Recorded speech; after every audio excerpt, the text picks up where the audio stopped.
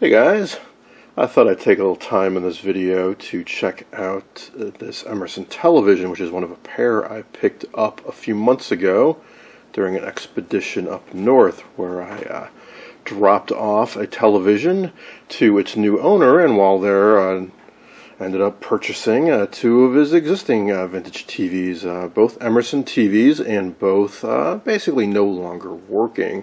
This is a man who really liked to watch his vintage TVs, and he had a local guy that kept them running, but he deemed both Emersons as not worth the money it would take to get them running properly again.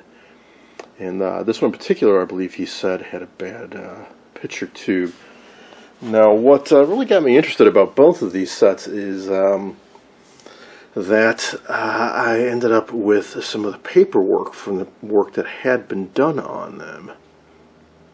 And so one, I'm curious to see what amount of work has actually been done to these, and is the picture tube really bad? I was also curious to see what the costs were. Now, I'm not knocking anybody. If I was trying to make a living off of doing this full time, I would no doubt have to charge similar prices. So what we can see here is the cost for some of the replacement tubes and components and some of the labor costs. So for example, a 25Z6 tube, 5V4, coil, resistor pack, some controls, and pretty generous prices there. But again, hey, if you're running a shop, you got to charge a premium on this because you got to make money. And one of the others, I don't think it's this sheet, but he had a charge for attempting to rejuvenate the picture tube. And he charged, I think it was over $50, which, as I think I've mentioned before, all these picture tube testers, CRT testers, maybe I should say, have a rejuvenate function. And I've cautioned people in the past not to use that, because it's my understanding that,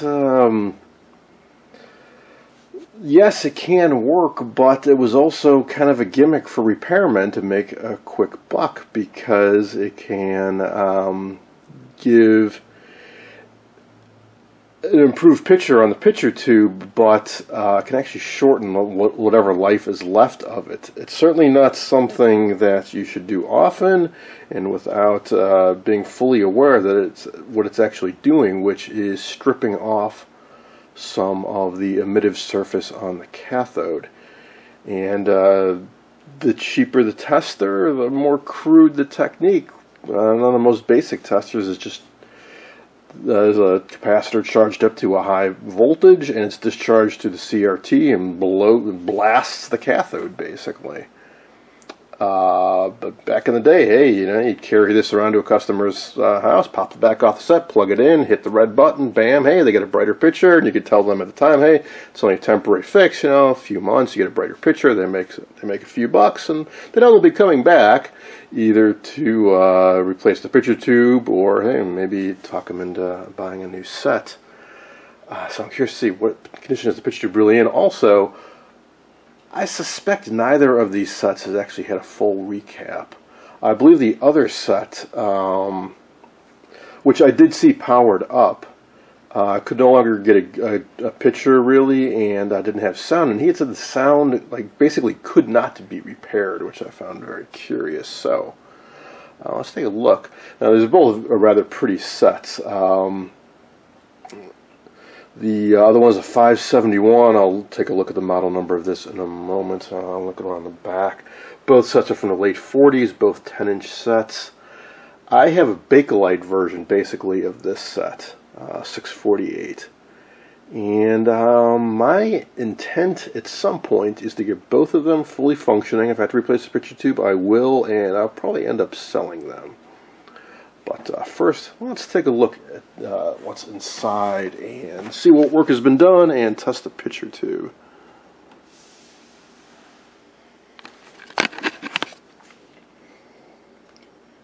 here's a look at the back. Now I can see it has a model 637. And it has the original back. Both sets are in very good condition. That's why the picture tube is bad. I think it is worth investing the resources to replace the picture tube. And boy, that is a clean set. That's the original paint job on that high voltage cage. Wow. Other than a little light dust, no corrosion. Chassis is in fantastic condition. Let's peek inside. Those are some interesting looking tubes. Or are those caps? Well, I think those are electrolytics, but those, I'm sure, are not the originals. It might be a rather nice job of recapping the electrolytics.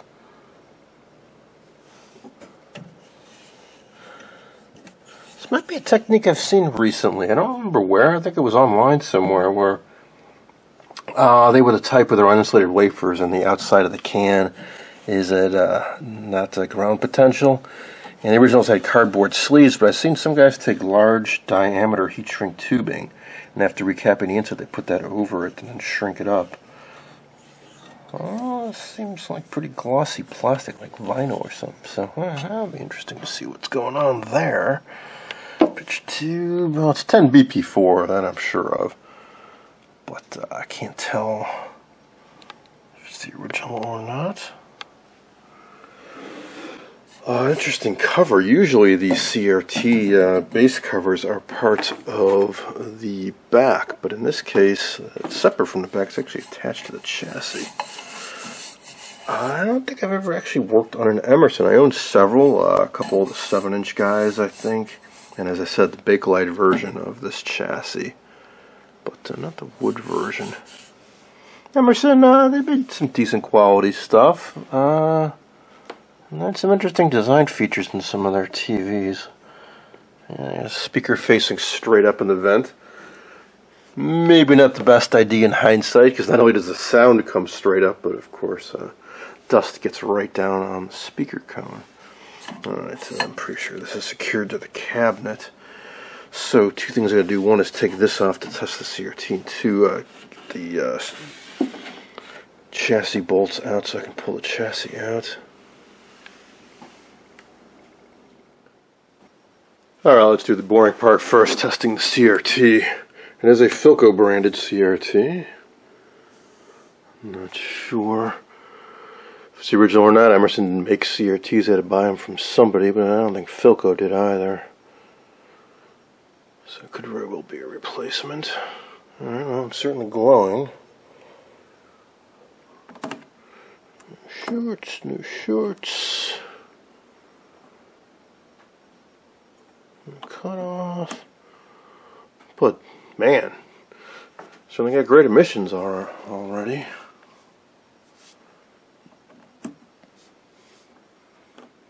Cut off. Let's drop the bias down a range. Yeah, I see this all the time where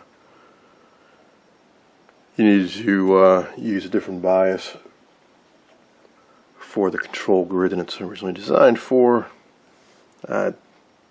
From my experience, it's not a big deal in actual operation.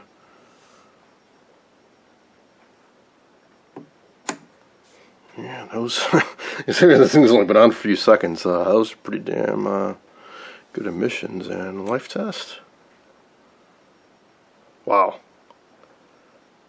I mean, I find it really surprising that the diagnosis was a weak picture tube, because I mean, that's about as good as they're ever going to find one. That's testing like a brand new picture tube.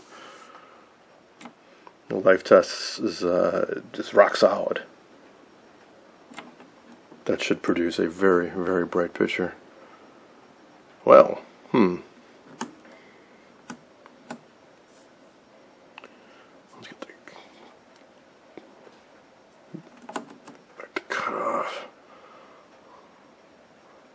Yeah, let it sit a little while, see if anything changes. And then see about pulling the chassis out.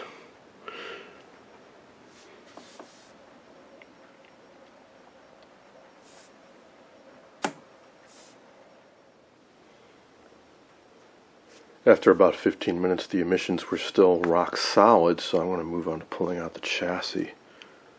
Now, all 4 chassis bolts are present, but 2 of them have been replaced, it looks to me. These are quite possibly the originals, but that might be a replacement.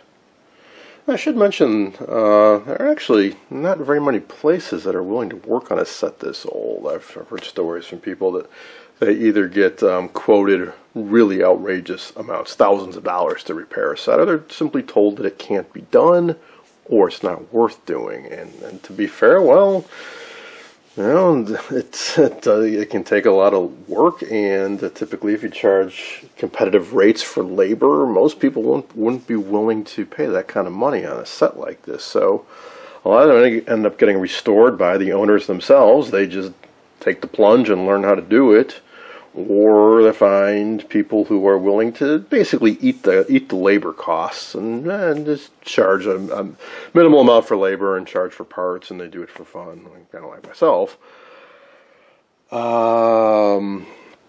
I've got more TVs than I need, that's for sure. So I've been listing some on eBay, and I'll be listing more. And I've kind of decided, which may surprise some people, that I'm going to be listing actually, for the most part, my nicer sets. There are a few prize sets that I'm going to keep for myself, hopefully maybe for the rest of my life, but I realized it's not only easier to sell the sets that are in better condition, but it'll be less trouble for the new owners.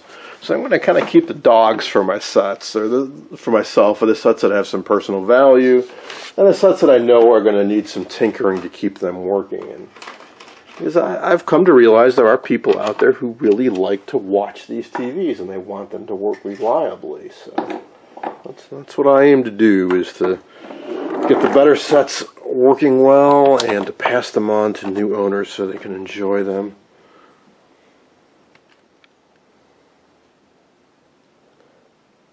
Just had to pull off the knobs, remove the 4 bolts, disconnect the speaker, which plugs in with an RCA jack, and pulled it right out. And yeah, boy, that is clean. And yeah, these are rebuilt, or not rebuilt, but replacement caps. And yeah, these are premium. I'm not saying the caps these are not particularly premium, but these are, well, like audiophile type guys who are building new amps using vacuum tubes might buy. I'm not familiar with Richie Gold's, but I've seen caps kind of like this. Let's put hot glue down in there. I'm guessing 0903 means it's from 2009. So probably those are okay. This might be an original over here. And again, this chassis is just crazy clean. I mean, not only is it corrosion free, it's dust free.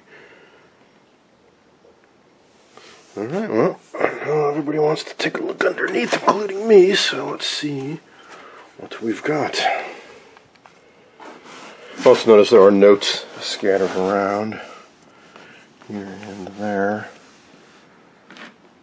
Don't know if that means they've been replaced or checked. They're just notes so somebody could follow while these were working. These are replacements and not exactly the best job. Hot glue has failed. Things are kind of floating in space. I do not like the looks of this power resistor one bit. More hot glue that's failed. Another power resistor kind of floating in space.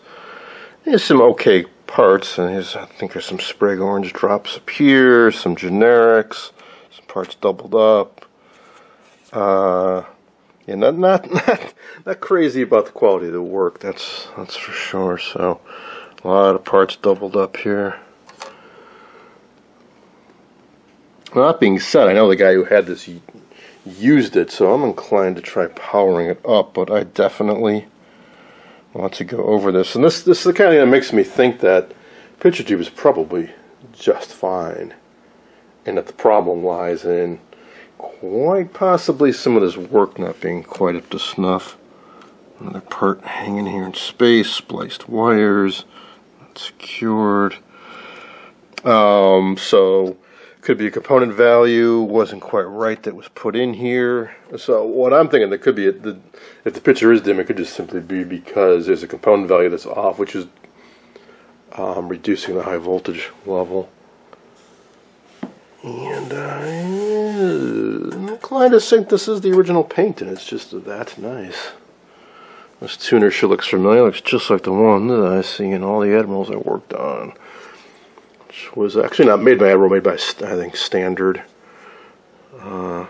Coil, something like that. So certainly other manufacturers use the same type tuner, but the good thing is I'm very familiar with these, and I've got spare parts for them if need be. So, unfortunately, sometimes it's actually kind of a drag to work on sets other people have worked on, because if you're not sure where the problem might be, you kind of have to just go over and double check all the work that's been done, neaten everything up, double check all the wiring, all the component values, and yeah, that can take a lot of time. And again, all these notes make me wonder where there's some parts substitutions, and these little screws look like they may have been removed. Is this a replacement vertical output transformer where component values modified to accommodate a part that wasn't an exact replacement? All that kind of stuff can really generate a lot of headaches.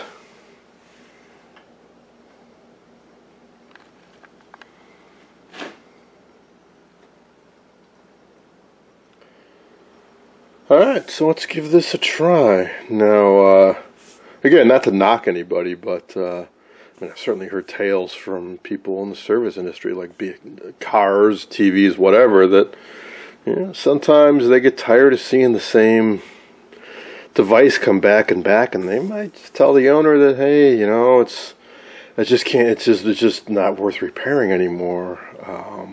That may very well be the case here. So then I'll have my work cut out for me to go over this set. And it's not like I have unlimited time myself, but I certainly would like to give it a try. Alright, all tubes are lighting up.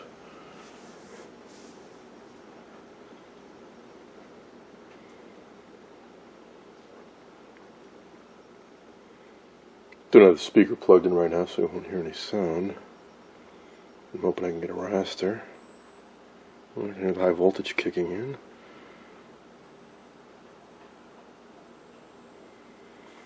Don't really know what the controls are. I'll try to peek around the cabinet.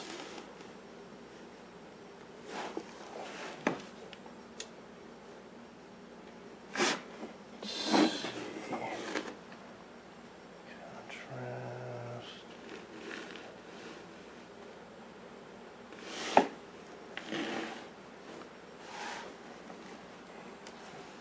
Well, this is supposed to be brightness, and we've got nothing.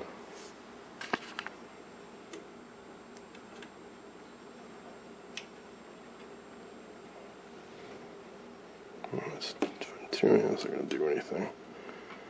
And grab a high voltage probe for the heck of it and see what we've got.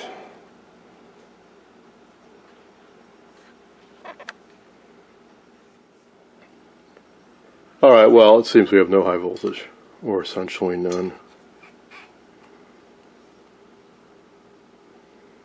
Like 310 volts or something like that. There's 31 volts, I guess that is. So yeah, that's no good. So even though it seemed like I heard the high voltage kick in, we don't seem to have any high voltage, which typically means the horizontal oscillator isn't running. I'll take a quick look inside the high voltage cage. Maybe the horizontal output tube is bad, something like that. But otherwise, yeah, it's going to require some more extensive troubleshooting.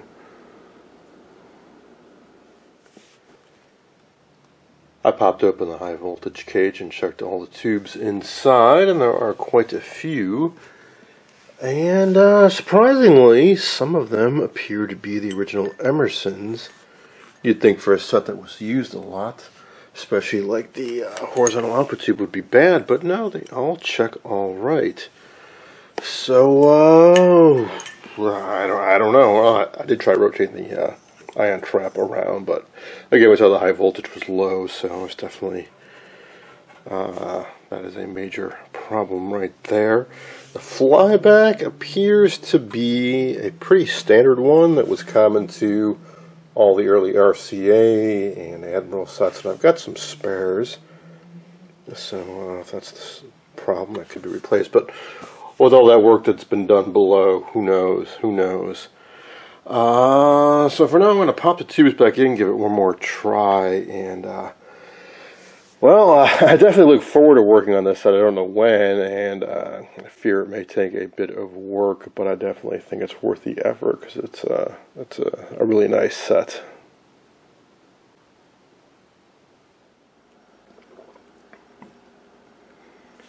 Well, I got the tubes back in, so let's give it one more try, just for the heck of it. Get the high voltage probe on there again.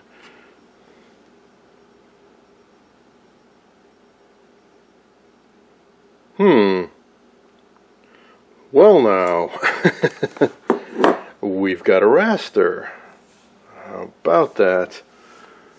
I'm going to move the ion trap magnet back here around a bit.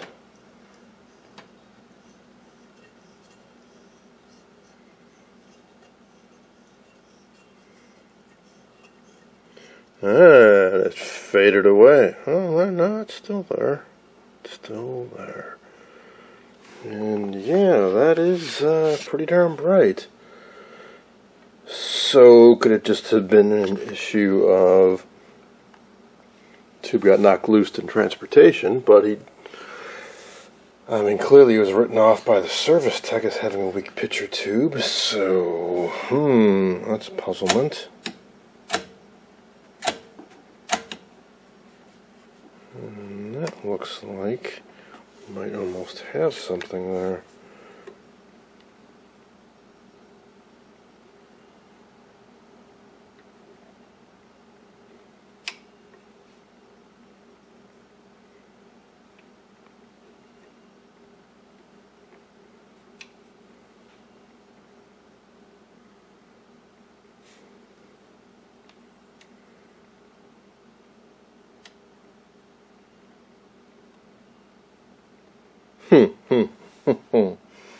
How about that?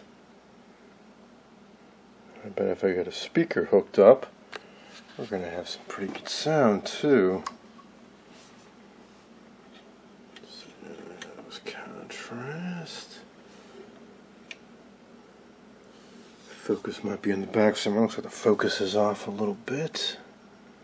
It must be horizontal. Oh, get the brightness down. Well, it seems to me that actually this set is working pretty good as is, which is not what I was expecting at all.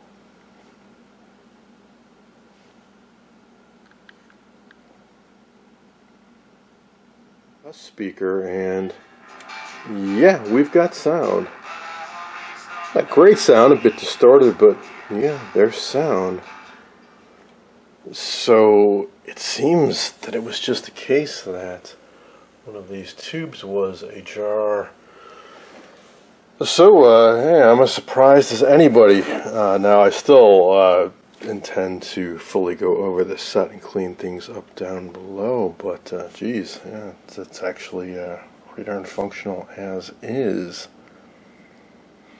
So yeah, my plans stay unchanged. I want to go over this thoroughly, and I'll end up selling it at some point. In the meantime, I hope you guys enjoyed this look at an Emerson 637, and I hope the Emerson, I think it's a 571, ends up being in a similar state.